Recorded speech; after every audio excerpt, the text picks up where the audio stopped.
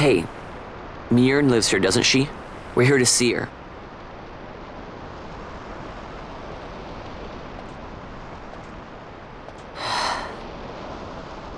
You will leave at once. It is not allowed for humans to walk on these grounds. We'll go as soon as we've seen Mjern. If you can find her. We're not leaving until you let us see her. Fine then. We'll look for her ourselves. Ah.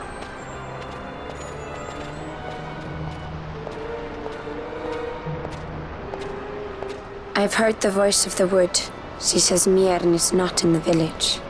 Jyote, where has she gone? Why do you ask? The wood tells us where she has gone. Or can you not hear her? You cannot. Your ears are dull from hearing their harsh speech, I think. Viera who have abandoned the wood are Viera no longer. Mjern too has left her embrace. And you forsake them in turn? It is the will of the village. Viera must live always with the wood. So is the green word, and so is our law. We'll let you worry about keeping your laws. Just do us a favor and stay out of our way. We'll find her ourselves.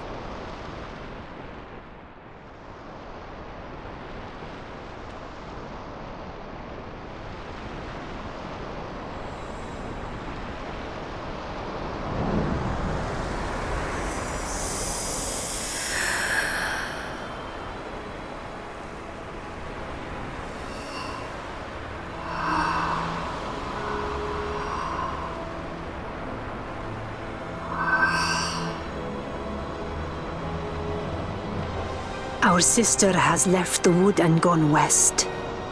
She wanders warrens among men who hide themselves in clothes of cold iron. Thus to me has the wood spoken. The Viera may begin as part of the wood, but the wood is not the only end we may choose. The same words I heard 50 years ago.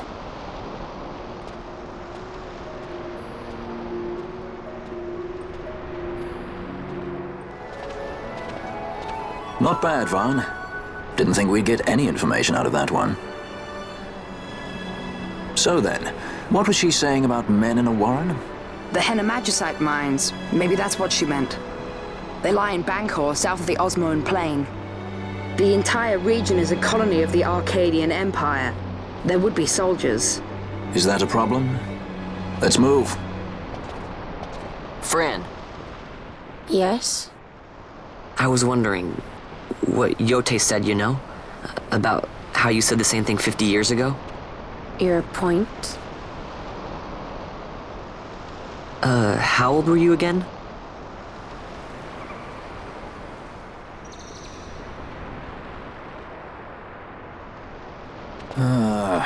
Nice fun. Surprisingly rude. Try to grow up, please.